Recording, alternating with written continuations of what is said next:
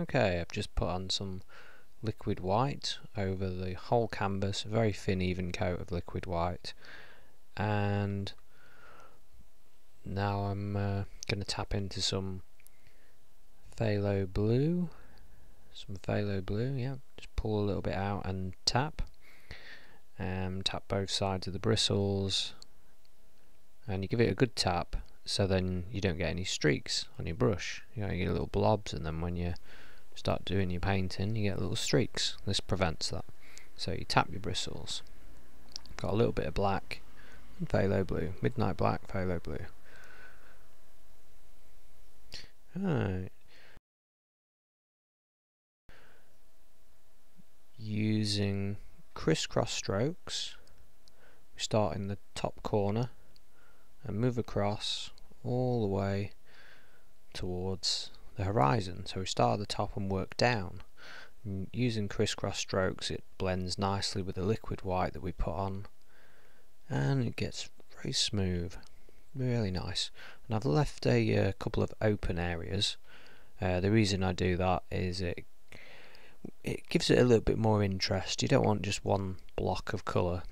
You leave some areas that are lighter, and they'll give an indication of light or clouds or who knows. Right, now I've added a little bit more colour to my brush, a little bit of phthalo blue and midnight black, and I'm dancing a little bit more in around the tops and the corners, and then I'll slowly work down, and as I work down it automatically picks up more liquid white on the brush, and then it gets lighter towards the horizon, which is what we want. Right, I've gone over to a clean brush and I'm using crisscross strokes again, fairly lightly, just smoothing it all out. Now I don't want to do it too much because I don't want to get rid of some of the action that's in the sky. I just want it to look a bit smoother, a bit nicer. Now just get rid of the brush strokes, just go all the way across very lightly. If you see any little hairs in, just use the corner of the brush and whip them out. There we go. Right, now using a landscape knife, we're going to start on our mountain. This lesson is really all about painting a mountain, and it's something I really enjoy doing, and I thought I'd create a video where it's a little bit more broken down, and by the end of this video, if you've struggled with mountains in this style, then you should be an expert. Hopefully anyway. Well, better than me anyway. Right, so I've making a mountain mix, and I've got some Prussian blue, some midnight black, some alizarin crimson, and a little bit of Van Dyke brown. I tend to not put that much of Van Dyke brown. It's mostly Prussian blue, midnight black, a fair bit of crimson, and then just a little bit of the Van Dyke brown. Right, so you pick it up, turn it over, pull it out flat, and then you want your paint to be very flat, so when you cut across you get a nice roll of paint. So just pull it out flat, cut across, see that nice roll of paint on the end of your knife. That makes the knife easy to work with them. Here we go. Now I'm thinking mountain shape, thinking how I want my mountain to look, and when you're doing this bit, all you're concentrating on is the outside edge. You just want a nice clean outside edge for your mountain. So I'm pressing on quite hard, but then I scrape off excess paint, but always thinking angles, thinking the shape of the top of your mountain. Just think about the top at this stage. There we go, and I'm just pressing quite hard, just creating the shape, wiggling, and then removing that excess paint. That's very important. You don't want too much paint on there, because then when you're doing your next stage it makes it harder. Here we go. I'm going to go on this side, put in a little lump there, make it a bit more interesting. You can even do paintings from pictures if you want to duplicate a mountain you like, maybe one from Wales, or maybe American, maybe Alaska. I'm just sort of making one up, really. I like to look at pictures of mountains and then I just create my own mountain. It's more fun for me to create my own little worlds and stuff.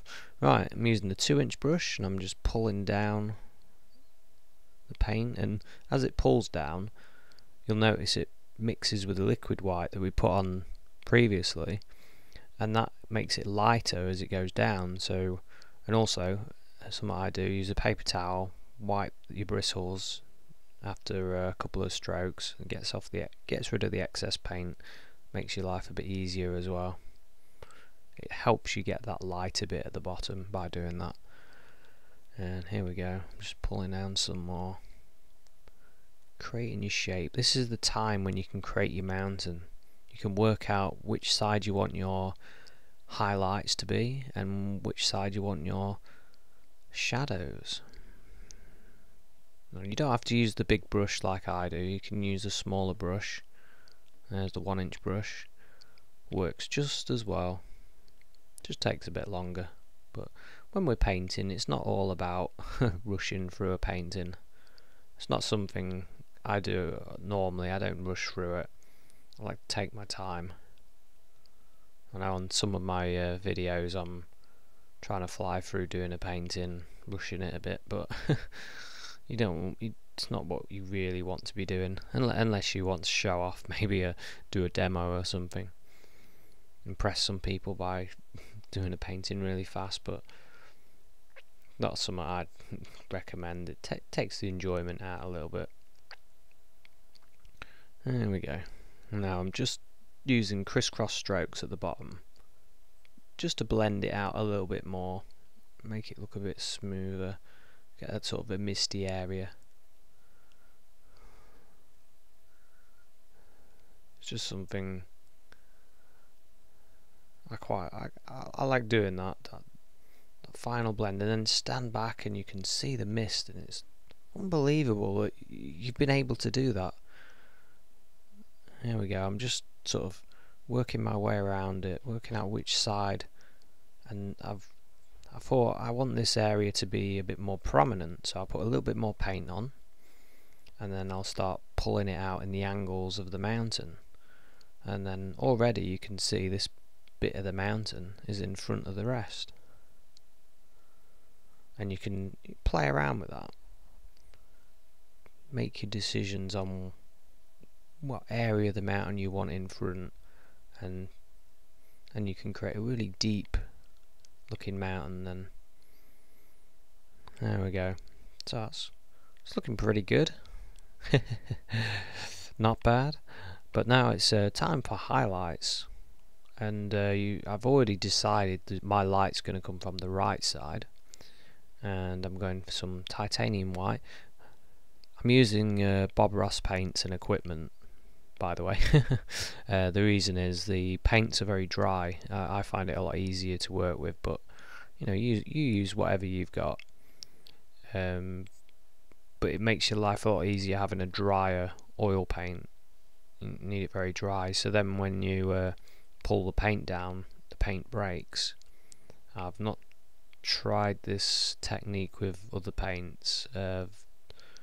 I've only used the Bob Ross paints doing this technique. I use other paints when I'm painting more traditionally, but for this, it works well.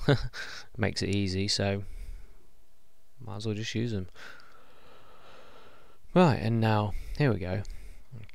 When you're doing your highlights, to make your paint break like this, you're just holding the knife between your thumb and your fingers, like that, very easy, and you have your knife flat to the canvas and you're just pulling it down. You're just sort of dragging it, and the paint just pulls off onto the canvas, and you very light pressure, and just go in the angles, think of angles, and just flow down where you want your paint to be, because the way you move the knife, what angle you go, that's the way it's going to look like the mountain falls.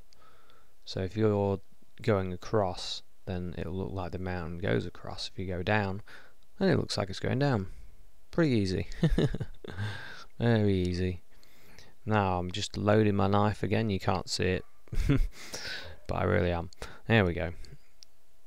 And just going down there, very light pressure. Sometimes when I'm doing this, quite a lot when I was first learning, I was dropping the knife a lot, and because I was trying to get that pressure to be just so light that I'm almost dropping the knife, and that is it. That is the pressure. The pressure is no pressure.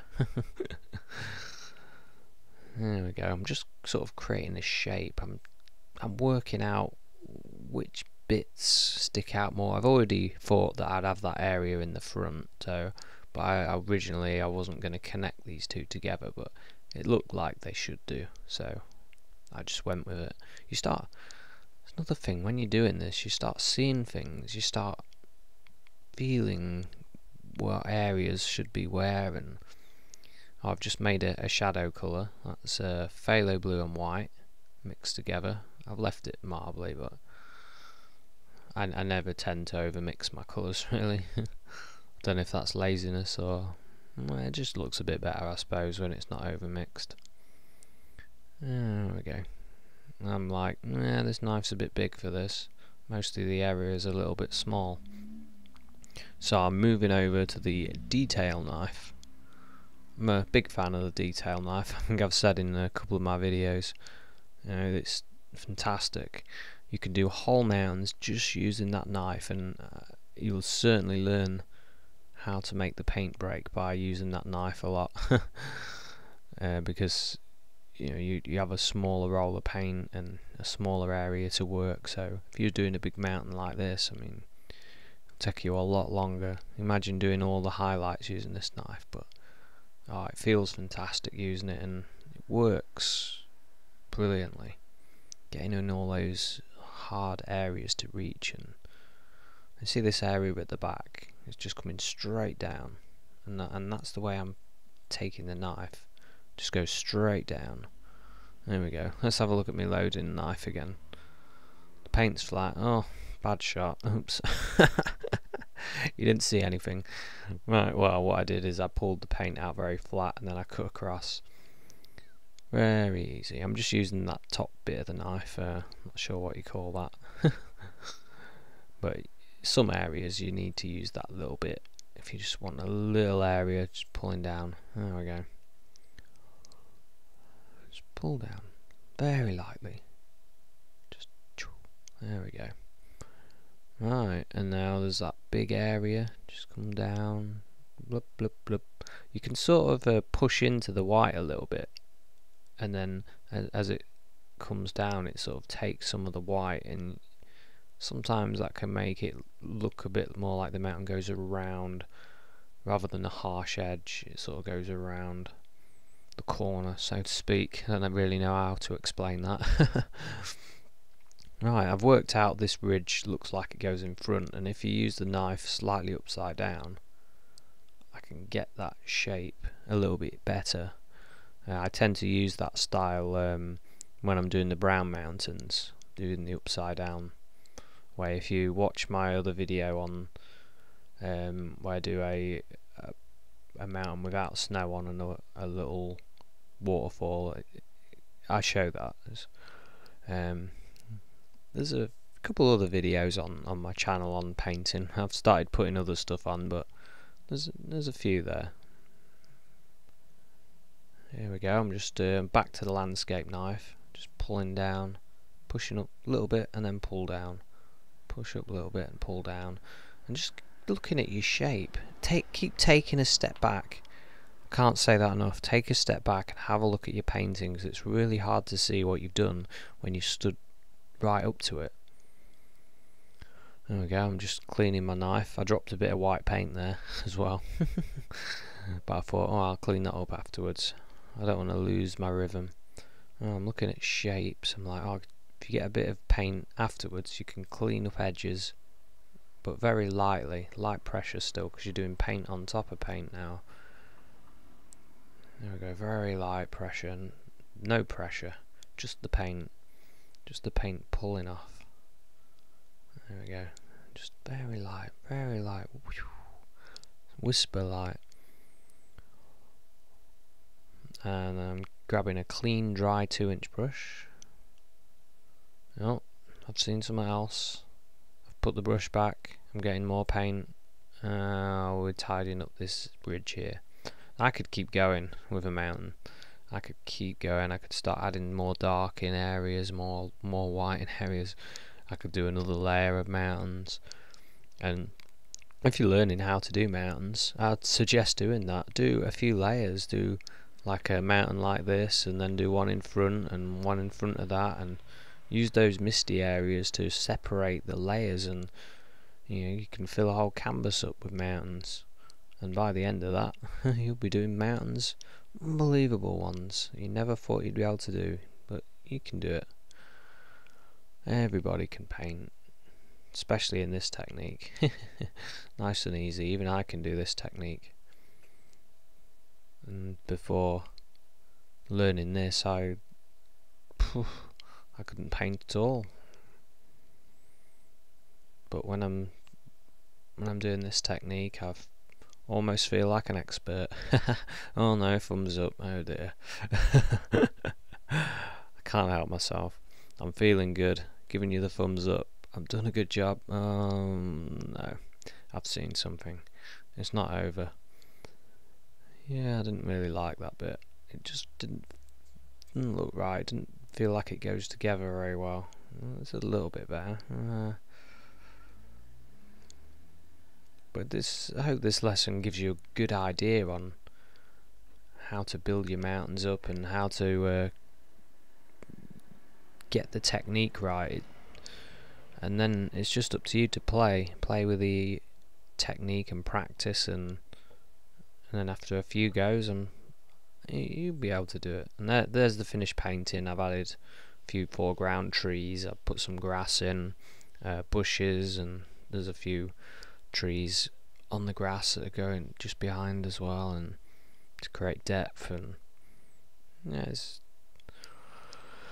pretty good. I'm quite happy with it. It's good go. If there's anything you want to see, any lessons, maybe you want to see how to do other paintings or other things, and I'll give it a go. I'm going to put some more on. I'm going to post some how-to watercolor lessons as well, and every now and then I'll be whacking on cartoons, because I quite enjoy doing cartoons as well. So if you're interested in seeing more videos, click on the subscribe button or give us a like, and well, all I can say now is happy painting. Cheers.